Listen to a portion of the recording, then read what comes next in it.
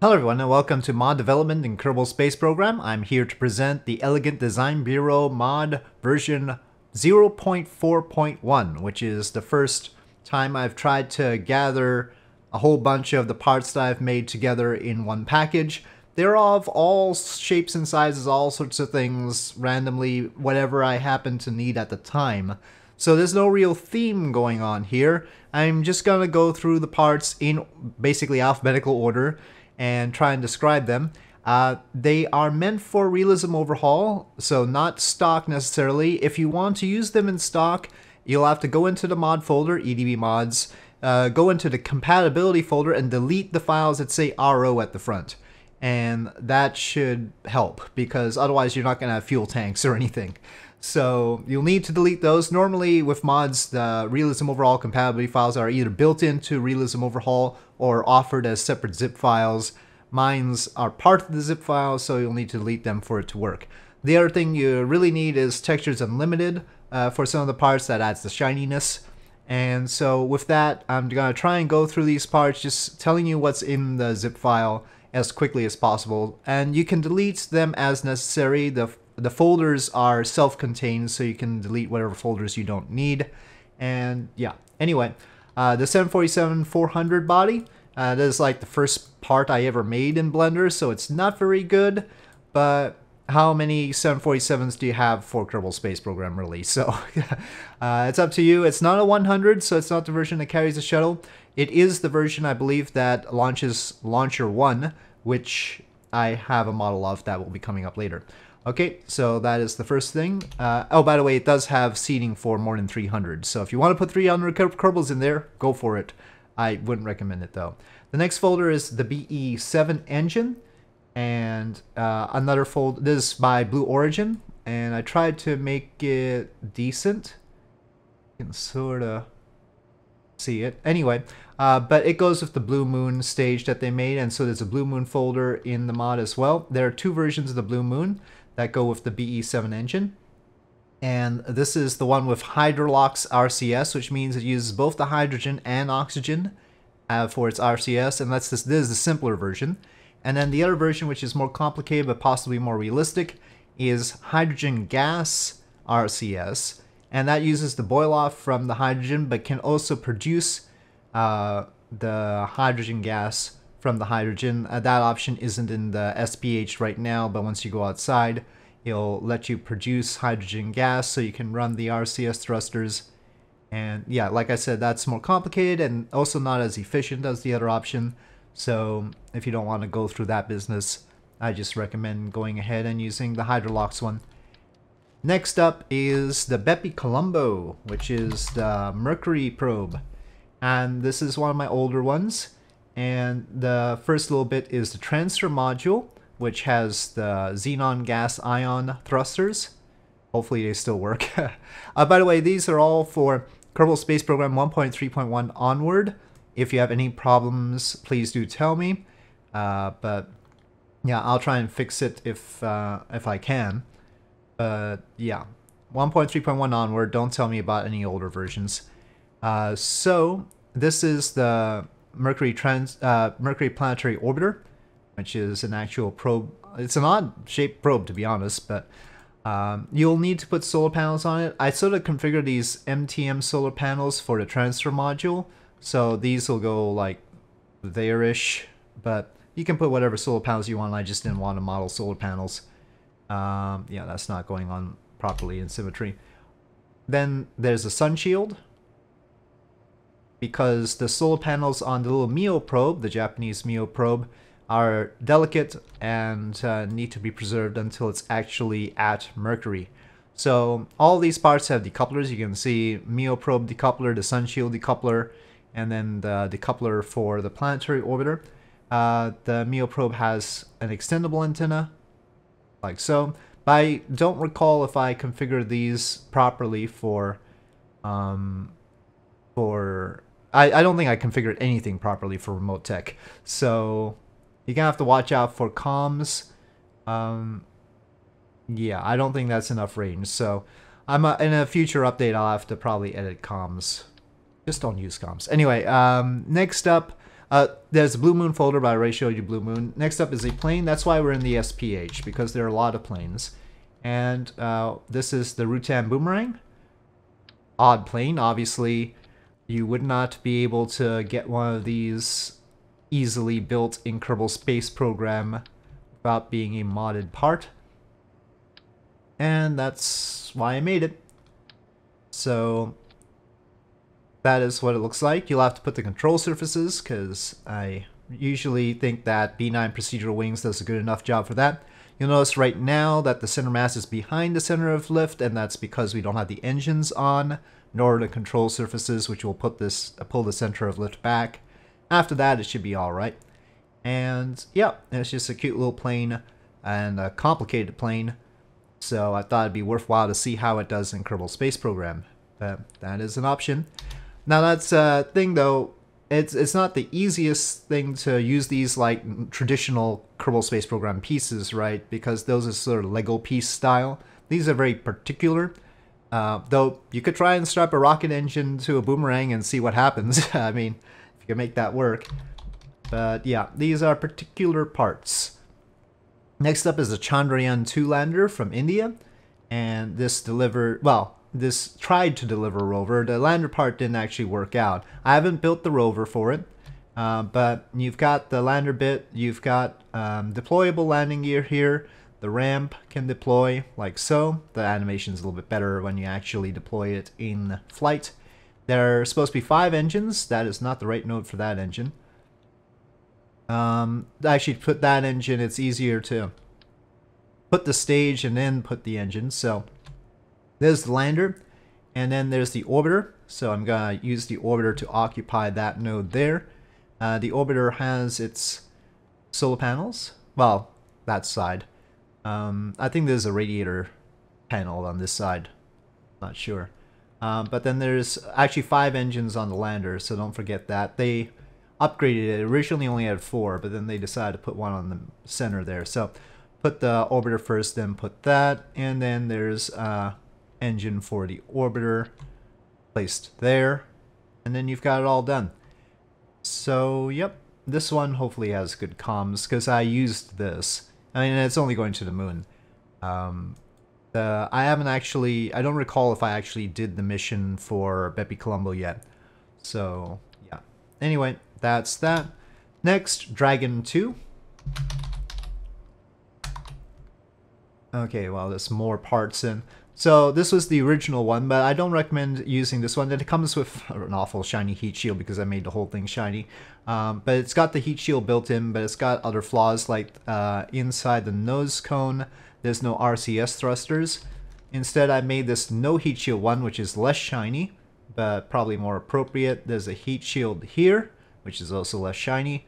And here, it's got the RCS thrusters under the nose cone. So that's right. There is also a trunk. I've had trouble with the trunk though. With it spontaneously decoupling for reasons I don't understand. So you might have to use somebody else's trunk. And I recommend Tundra Exploration, which has done Dragon things before of good quality. Though I like my pod better anyway. So anyway, that's the Dragon. It's got an IVA, but it's not great. It's not very good at all. But at least it has one.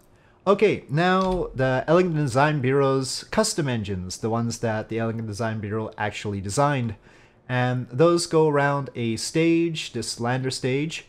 There's one that has the engines built in, but the textures got a little bit, you can see that little cross thing, they got a little bit messed up. The good thing about this is it does have built-in landing gear and everything, and RCS, but I don't know what that sound was. I don't know if you heard that sound or not. Anyway, built-in RCS. But then there's this stage which doesn't have the built-in engines, and then you can just put on the engines and they don't have that texture issue. So we have one there, and then there's the mounting point in the center. It's got RCS, and you can put the landing legs as you like them. The RCS, so these are the ED1 engines. These engines are 30 kilonewtons a piece. They have lots and lots of ignitions designed for it, and they have ISP of 316 vacuum, and they use methane and oxygen.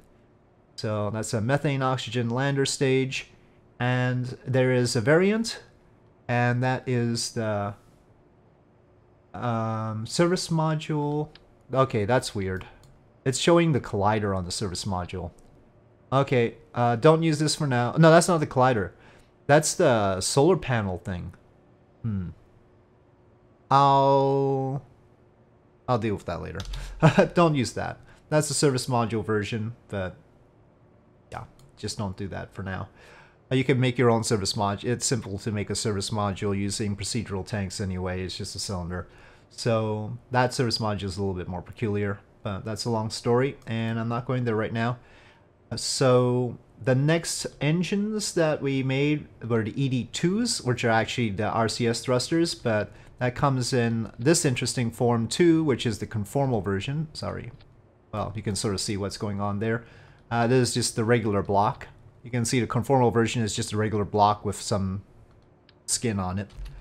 Okay, and then there's the ED3, which are vernier thrusters. Let me get these off, and then we can show the vernier thrusters. Vernier thrusters are much smaller. They're basically 1 kilonewton thrusters, burning methalox, so that's that. And then we've got the ED4 engines, which are the main engines on the Sagitta rocket, and those have 1,000 kilonewtons, and they also burn methalox. There's a vacuum version of it with a deployable nozzle, like that. So you might like that. It has, of course, better efficiency, but it doesn't have as much gimbling, for obvious reasons. And then there's the ED5 pack, which is also a methalox engine, but small. They're I think these are rated at 92 or 96 kilonewtons, so 48 per nozzle, 46, 48 per nozzle, and basically launch escape system sort of thing, or just booster pack for some reason, and you jettison them, made for landings on Mars, mainly on Mars, and we do not have any further ED engines, so there's just the Methalox series in this right now. Okay, so another custom part I designed as part of the EDB is the Pac-Man encapsulation device, or the EDSR. This is just to go around your engines, protect them during splashdowns. Optional RCS ports with room for fuel. You can configure the RCS engine. There's the RCS options. You can see the thruster power. So they're currently on nitrogen, but it can be whatever fuel you want, and tech level, I don't know why it's duplicating that, but and then you can fill it up with whatever if you need to use this for reorientation. For instance, if instead of having a splashdown with a whole stage, what you're doing is you need this, and you've got a heat shield. Let's just put a Dragon 2 heat shield right now. You got no, it clips in a little bit too much. You got heat shield there to try and bring this down. I do recommend using this with tweak scale, the Pac-Man device, because otherwise it's not going to fit the engines properly. So have tweak scale in, and it has a tweak scale configuration on it.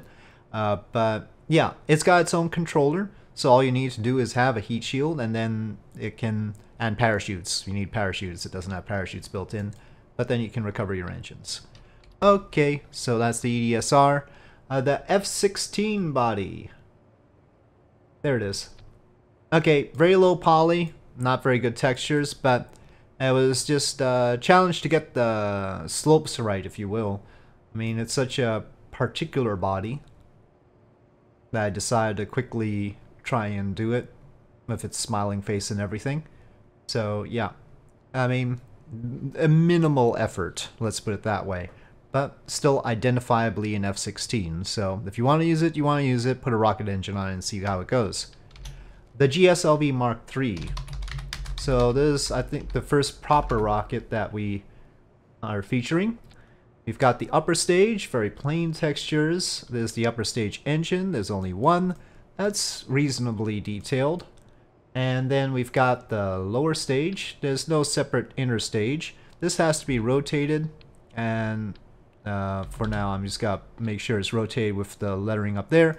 The textures for the lower stage and the boosters is from a photograph, so it's not very high definition, I guess you could say. It had to be adjusted, but at least it's correct, you know. So, and then 2 of these engines, oh, and they should be placed like this, not surface mount.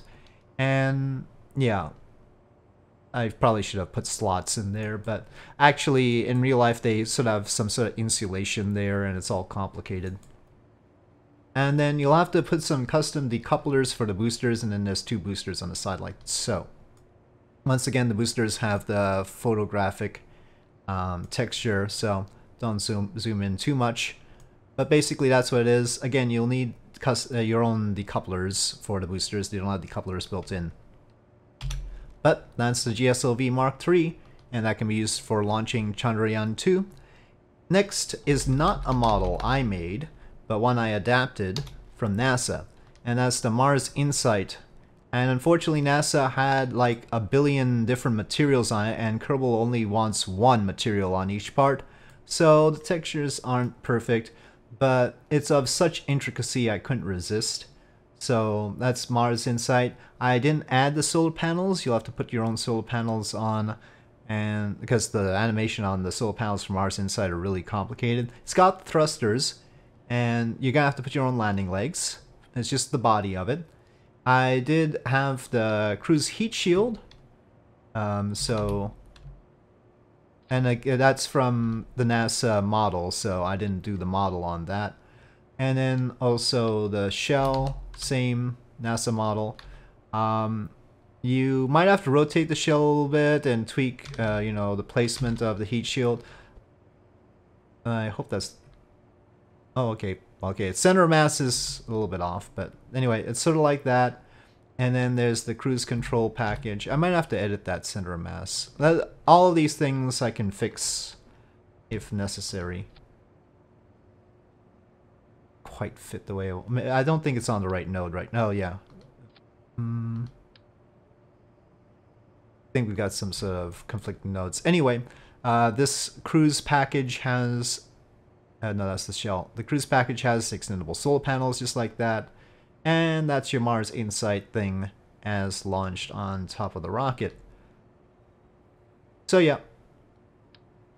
Hopefully that's somewhat helpful somehow. Next up is Intelsat. This one I did make.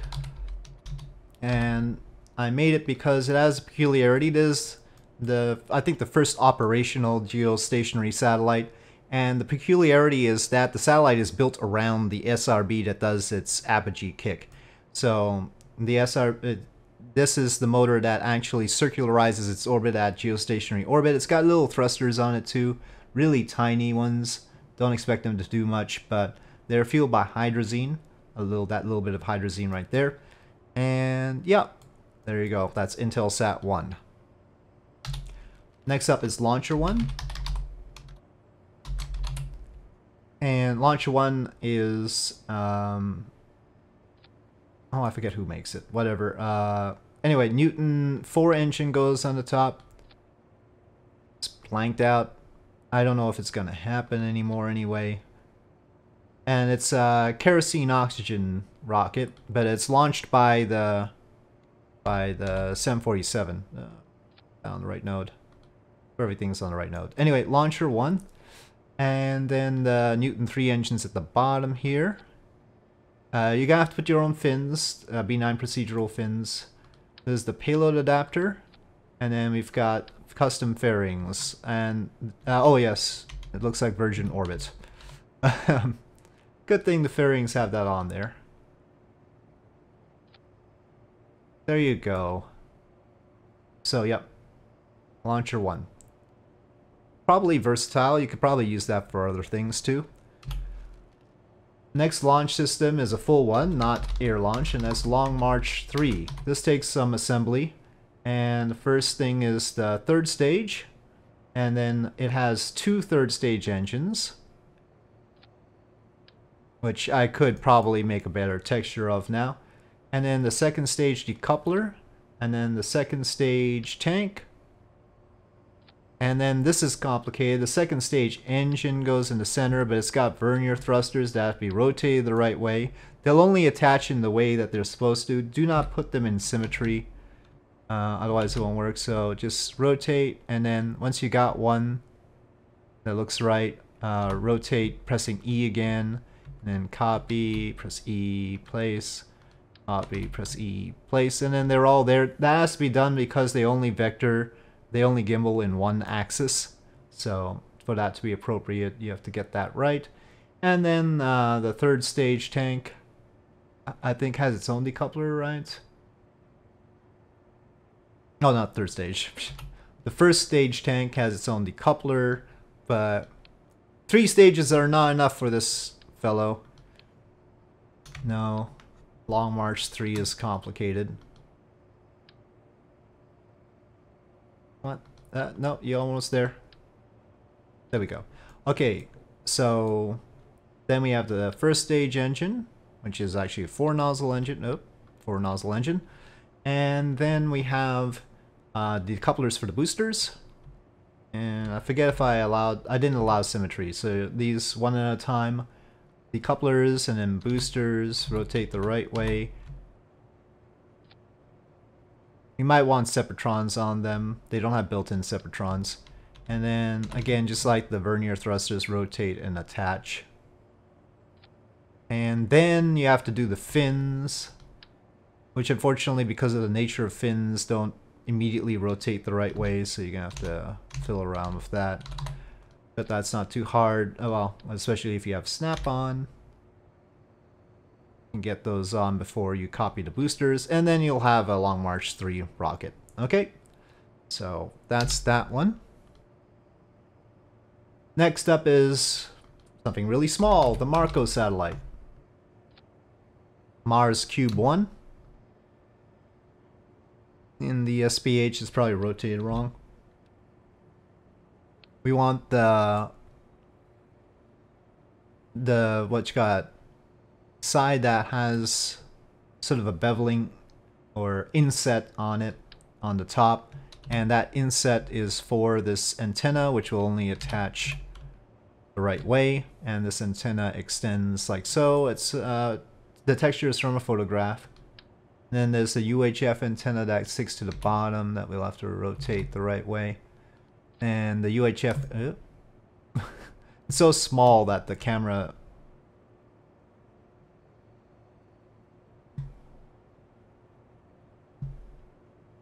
okay, UHF antenna extend. And then that's it. And that's what it is. It's got little thrusters in the back. It's got some watts of power. Oh yes, of course it has its own solar panels. You have to extend. I don't know if the solar catching axis is right. The thruster power is tiny.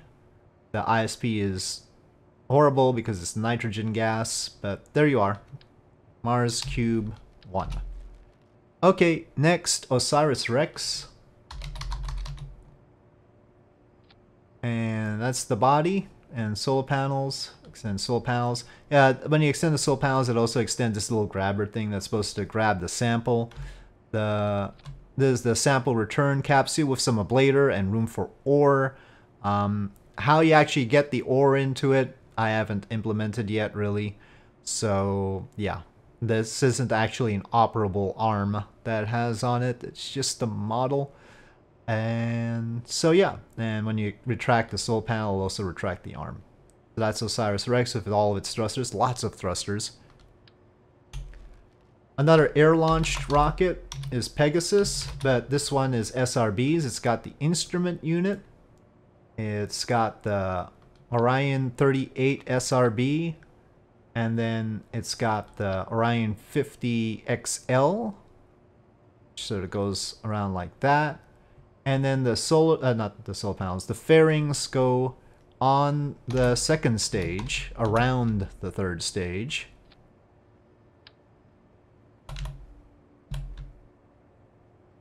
Like that. And then the first stage just goes on like that. I don't have separate decouplers. The stages are the decouplers.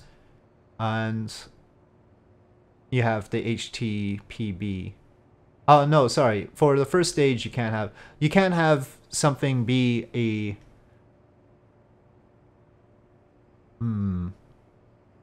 well. We have a decoupler here. I'm a little bit concerned, but anyway, it worked in the video before, so we got a decoupler there. Obviously, staging is wrong. We've got first stage. You're gonna have to put wings on. I put the fairing for the wings, but there are separate wings and control surfaces and a whole bunch of business on this that is not part of this model, but you should be able to do with B9 procedural wings as usual. So, but anyway, that is Pegasus. Next is my own satellite deployment system, OMSAT.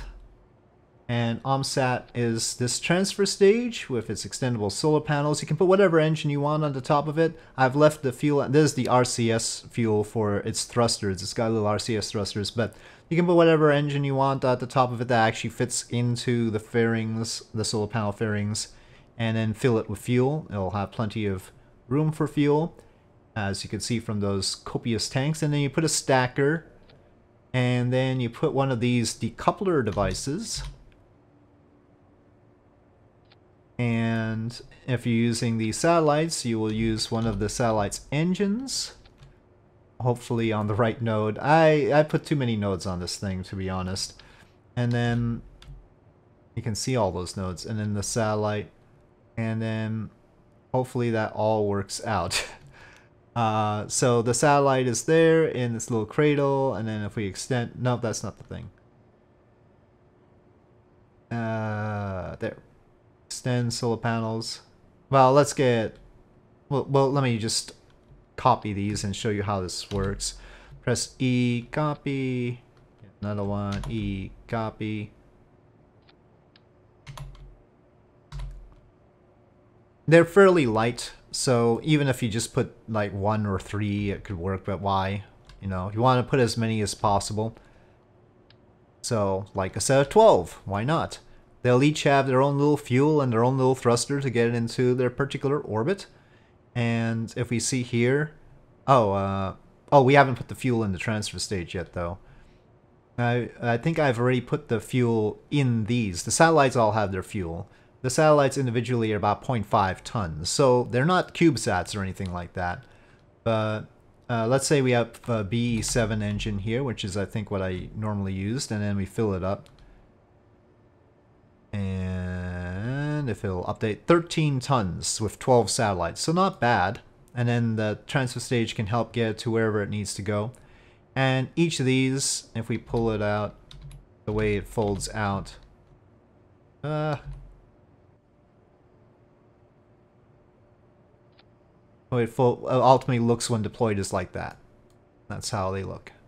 Okay, so that's the OMSAT system in all its glory. And you can use that for any number of satellites.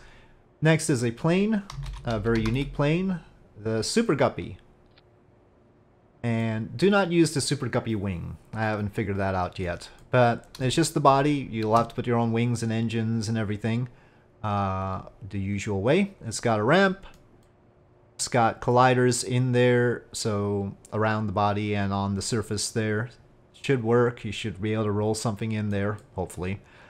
Be careful though. Anyway, close that up. Now, you cannot put landing gear on the front bit because it's animated. It'll just be floating. So, just keep in mind that you can't attach anything to the front that you expect to actually move with the front. Let me put it that way. Okay, Super Guppy is done. Tugs. Okay, tug. These are the tugs that I use in all of my videos. They come in many varieties. You'll have to put your own docking ports. Downward facing, backward facing, all 30 kilonewtons of thrust, 360 seconds vacuum ISP, methane and oxygen, and 4 varieties. 2 sizes and 2 different thruster orientations. Okay. And last but not least, the XB70 Valkyrie, which takes a lot of effort to get to Mach 3 right now, so keep that in mind. It's got nodes for the wings and everything, so just attach those to the appropriate nodes. They're sort of hidden right now because they're small compared to the body, But vertical stabilizer nodes there and there. You're gonna have to use Advanced Jet engines, which, you know, if you have Realism Overhaul installed, should have. If you're using stock, you can put whatever engine seems appropriate, of course, or rocket engines, or, you know, do as you like. There are nodes for these. Oh, there we go. Now, the canards do not have the control surfaces, so you're going to have to put control surfaces on them back here. And again, the wings also have the gap for the control surfaces, and you need to put rudders as well. Not perfect, but still tough to get this shape any other way. And it is huge. So that is the last but not least, and that is all that it is in the mod at the moment. I haven't added the B-58 since I'm still working on it, and other things as well. So I hope they're of use to you. Like I said, they are peculiar, so maybe, maybe not. But it's the first time I've assembled them all together in one package. The link will be to a GitHub link, and hopefully that'll be for the best. So with that, I'll say thank you for watching. I hope you enjoyed this video. If you did, please do press like. If you have any suggestions and any problems with the mods, again, KSP 1.3.1 onward. And if you have any suggestions for stock compatibility, they're roughly compatible with stock. I try to size them, scale them down as appropriate if possible. They definitely don't fit in the tech tree. I haven't assigned a price to them at all, so if you're trying to use them in career, it's not going to make any sense. Probably leave off of the career comments. If you want to adjust the cost, that's fine, but I'm not going to make them career compatible, I don't think. But if there's a functionality issue like... Oh, and if there's any animation on it, I should have mentioned that right up front. If there's any animation on it, it requires B9 animations. So I think the Raider Nick version of that is probably best. If you have a Raider Nick mod, you already have that probably. But it's a requirement for his mods.